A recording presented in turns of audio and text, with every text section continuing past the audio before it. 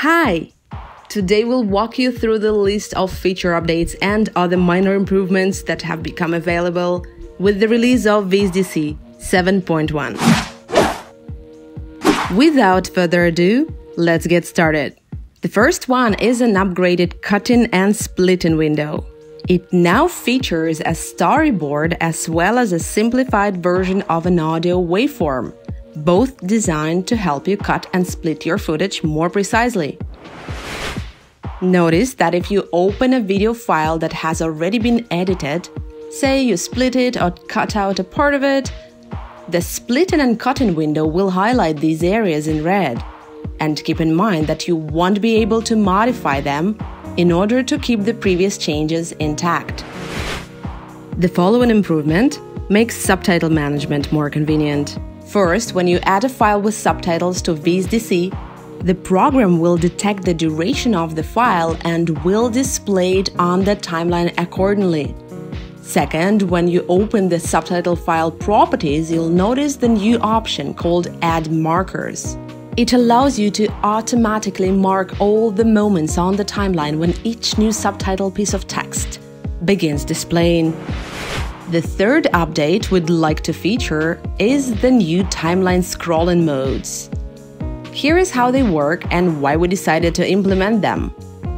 When you increase the timeline scale and press the preview button, the timeline automatically starts following the playhead, as if you were turning pages, so to speak.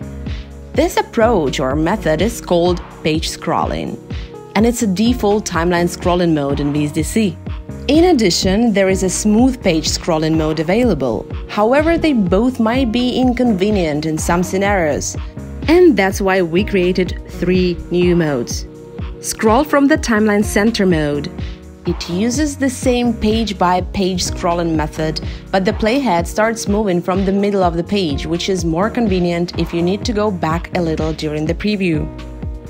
Fixed smooth scrolling mode. This mode uses the smooth scrolling method as a basis, but the playhead stays at the position you set manually. And if you move the playhead during the preview, the timeline adjusts the area to bring the playhead back to its position. Adaptive smooth scrolling mode is similar to the fixed smooth scrolling mode, but if you move the playhead position back during preview, the playback will stop and the playhead will move to the position where you originally set it.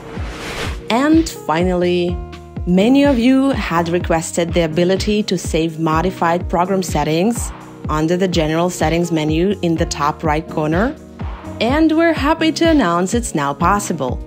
Now, after installing the new version of VSDC, all your settings will be saved, so you don't have to recreate shortcuts, folders for saving projects or media files, hardware settings, and the rest of them. But please note that this option only becomes available in version 7.1. For example, if you want to save your custom settings from version 6.9 or earlier, you'll need to use the import and export options. That's all. Let us know what you think in the comments to this video and leave your suggestions for the next update.